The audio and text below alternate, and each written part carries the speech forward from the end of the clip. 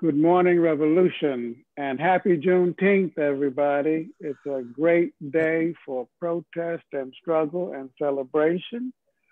We've got a guest here, Comrade Alvaro from Texas. Alvaro is the chairman of the party in the great state of Texas and a member of our national board, and he also heads our international commission. Welcome, Alvaro. How are you? Thank you. Good morning, and thank you for inviting me. Oh, we're happy to have you. And Scott, you're sitting in a car. Are you not driving, are you? I'm not driving. Nope. I'm just sitting.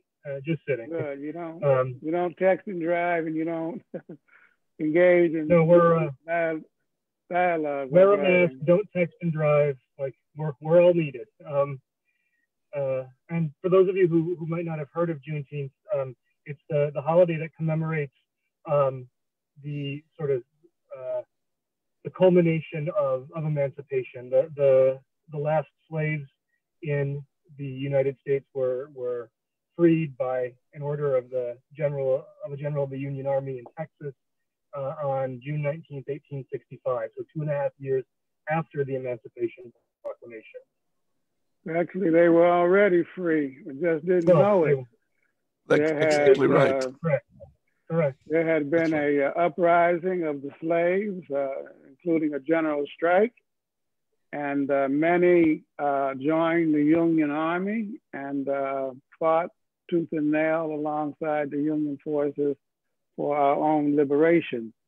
And so all of that is celebrated today on Juneteenth. And we're also celebrating Reconstruction, right? The Reconstruction period, which followed the Civil War, which was a really revolutionary period. You know, it moved towards advanced democracy. There was a redistribution, a little bit, no 40 acres and a mule. We never got that, but there was a little bit of redistribution of the land. But most importantly, African Americans were elected to state governments. And another big thing that happened in Reconstruction was the public school was introduced into these United States as a result of the radical reforms of Reconstruction. And Joe, we're starting to experience now another Reconstruction, post-COVID-19 Reconstruction. And I think that's what we're seeing today with the uprising in this country and abroad.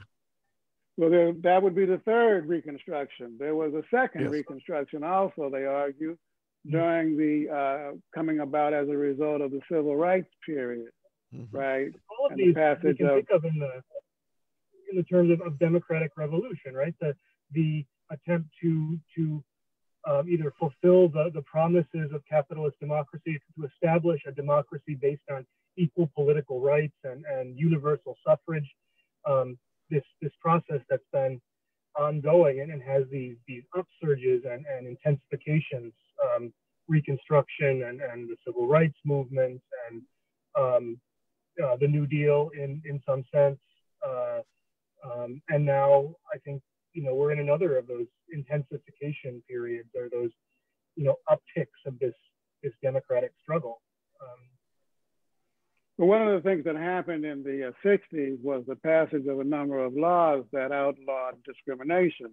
There was the Voting Rights Act, there was the Fair Housing Act, and so on and so forth. And there was the creation of Medicaid and so on.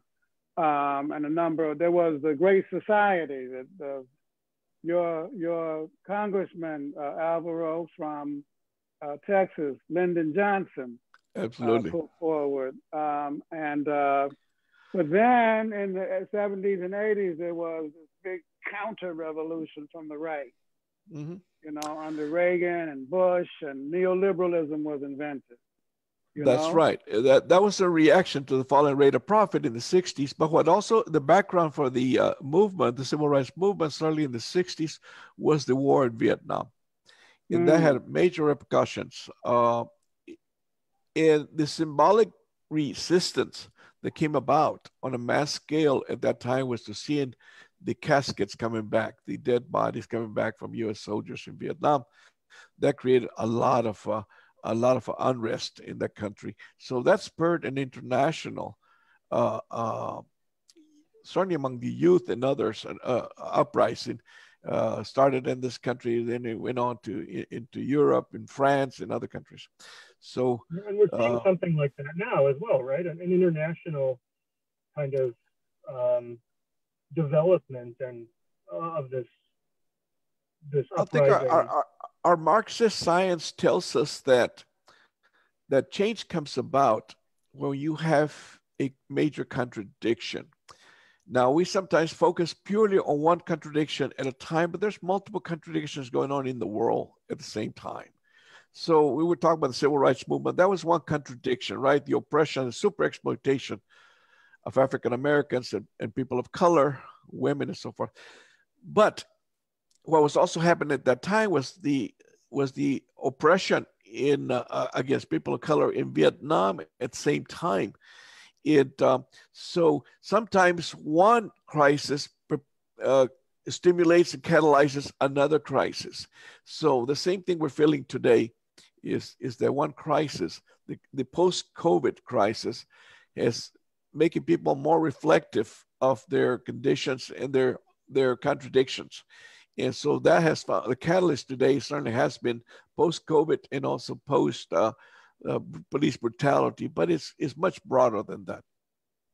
And we see people demonstrating all over the world. Alvaro, huge demonstrations in Africa and Asia and Latin America and Europe, in solidarity with the struggles that are taking place here. And our fraternal parties are involved, no? Yes, I mean, the Communist Party is part of the international movement of communist and workers' parties. And initially, we were getting messages of solidarity with the uprising in the United States around the police brutality case of George Floyd, which, by the case, also grew up and was buried here in Texas, in Houston, Texas, right? In Houston. That's correct. So I went to the procession. I participated in the procession for George Floyd, but we were getting a lot of messages of solidarity from communist and workers' parties. But then we start seeing a lot of spontaneous demonstrations all over Europe, all over in Canada, in Mexico, in New Zealand, and also in Australia. Then we start getting more and more messages of solidarity from Latin America and from Syria, from countries that you would not expect. There were a lot of young people sending messages. I even received a message from a young man says, "I have certain skills and I want to help," from Greece. Wonderful. So I mean, people all over the world saying we want to be a part of this resistance. And this is a wonderful thing. This internationalization of the fight against racism. It's yes. What's the cause of it, Scott? Is it the internet? Is it the interpenetrations of imperialism? Is it the COVID-19 and the breakup of the supply chains around the world and the resulting economic crisis? What the hell's going on? All of the above. I mean, the working class is international. Capitalism, although it varies in its forms and methods and intensity from place to place, is international. White supremacy with capitalism spread itself around the globe, and this is it seems not beautiful, but very natural that it should be happening. And the Trump administration is exporting white supremacy, aren't they? I mean, Steve Bannon and them guys. There's certainly the stroke in the fires. Right now, the Trump administration certainly is playing on racism, in promoting racism in order to win the elections in November. So that language is resonating also all over the world. And they realize that while they had expectations for a better world coming out of the COVID-19 pandemic, that the Trump administration certainly has taken none of these lessons and is still promoting racism and and anti-democratic measures, anti-immigrant measures, and so forth. But one of the gratifying things, I think, this international solidarity is how people are tying it, how they tie the message of anti-racism to the anti-capitalist, because they see the ties between racism as a form of exploitation, super exploitation, and exploitation as a component part of capitalism. They talk about, for instance, there was a large demonstration in front of the U.S. Embassy in Greece, where young people put up a sign that says capitalism means that we cannot breathe. So they're taking this statement from this country, from George Floyd, that we cannot breathe, to say that capitalism is not allowing young people in the working class to breathe, that the knee of imperialism is on the neck of everybody around the world, of U.S. imperialism. So, and now that people are talking about not only this inequality before the criminal justice system, they're also talking about the color of wealth. It's primarily white. And so there's wealth inequality. I think people are also beginning to see in a mass way what is meant by structural violence and structural racism, rather than seeing racism as this compartmentalized thing that is a mental problem with people who think white people are superior to black people. They're beginning to see the ways in which it's built into society and operates constantly, creates this kind of constant pressure. Another thing that's been interesting is watching this movement, this upsurge or this uprising is really in response to the extreme right and its presence in the police, but it's also forcing it's either forcing or giving room to a lot of moderates or liberals or whatever to take new positions. I saw an article in the New York Times that addressed the struggle of the Palestinian people through the lens of George Floyd, which in the communist movement has been certainly known for a long time, the connection between white supremacy here and settler colonialism in Palestine. But that was the first time I'd seen it on the front page of a major paper. Well, let's talk about this a little bit. After the First World War, soldiers returned, black soldiers returned. There was massive dissatisfaction, and there were uprising, and there were race riots in a number of different places. Oklahoma, for example, on the Black Wall Street. And then after World War II, same kind of thing developed. We were going to Germany and Italy and Spain fighting, but we faced racism and Jim Crow at home. And some of the movements put up the slogan of double V for victory. We fight racism on two fronts, against fascism and against Jim Crow at home. But the problem still persisted. And then we had this other uprising in the 60s, with the Freedom Rides and Edmund Pettus Bridge and the March on Washington and so on, Selma and so on and so forth, Birmingham. And still the problems of racism persisted all through today. And one of the things that happened in the 60s is that the struggle for civil rights was separated from the struggle for economic rights that was put forward by the Civil Rights Congress and William Patterson and Paul Robeson and W.E.B. Du Bois and Claudia Jones and all of them. The Cold War, in other words, what I'm saying, interfered with the civil rights struggle, and so at the end of Henry Winston's book, he has a chapter, Strategy for a Black Agenda, talks about going from anti-slavery to anti-monopoly strategy. In other words, is the problem, Alvaro, that now we have to link the struggle for civil rights with the struggle for economic and social rights?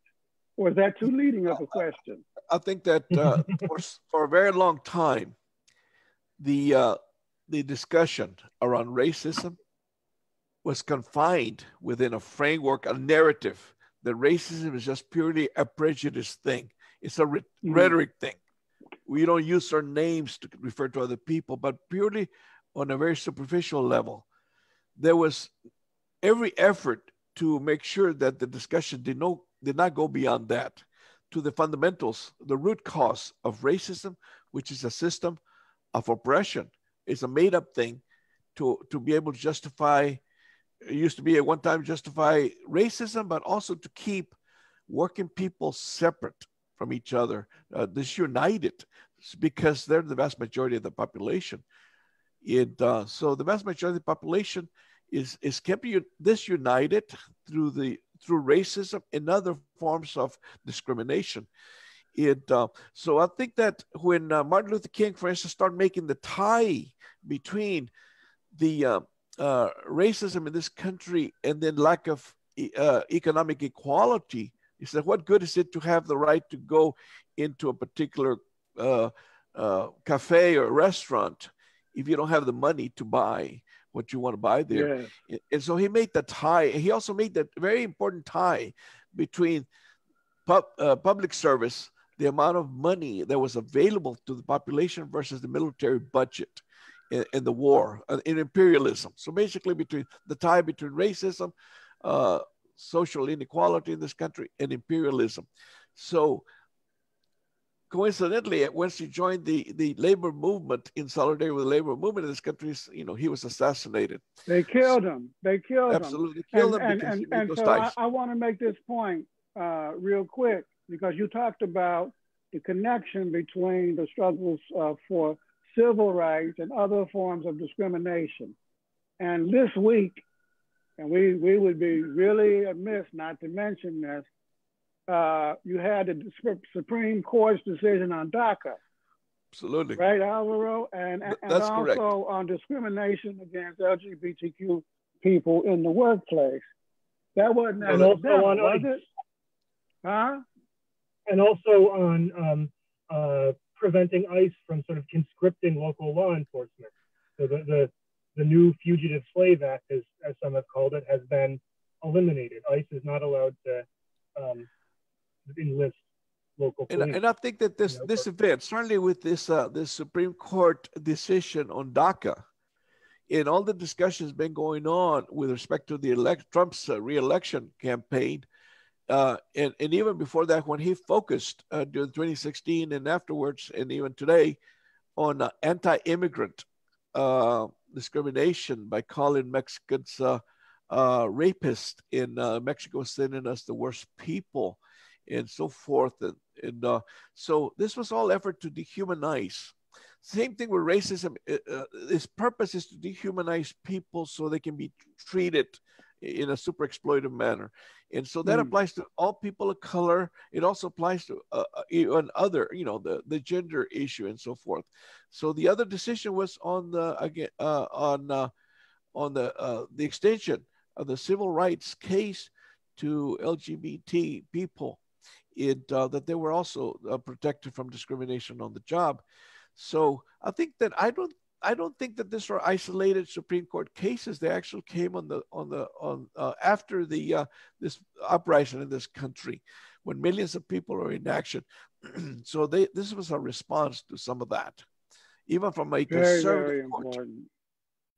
Very, very important, hugely important.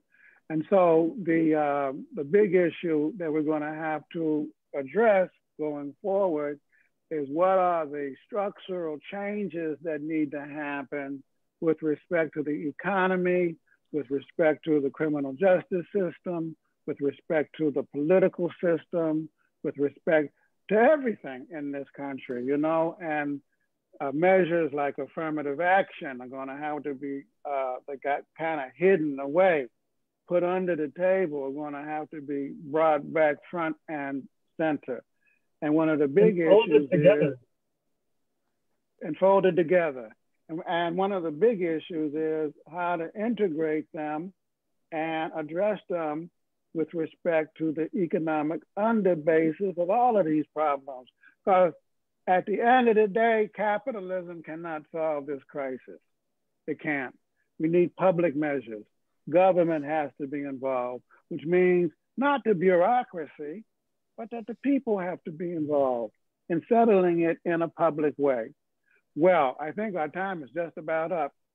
So Alvaro, thank you so much for joining us this morning and sharing the international and domestic perspectives on this very important issue. And Scott, we definitely live in the new world, in its new world, a new normal. This is the new normal. Scott, you know what the communists used to say? That a revolutionary situation has two conditions. On the one hand, the ruling class cannot rule in the old way. And on the other hand, the people refuse to be ruled in the old way. One condition is being met. Our people are saying no to the old normal. We want a new normal. And now the issue is how to broaden that, how to deepen it, how to defeat Trump in the process of it, and then create a situation in which we can build a new society. Well, thank everybody. Thank you. Have a great weekend. Happy Juneteenth. Good afternoon, Revolution. And we'll see you next week. Take care now. Bye-bye. Bye-bye. Yep.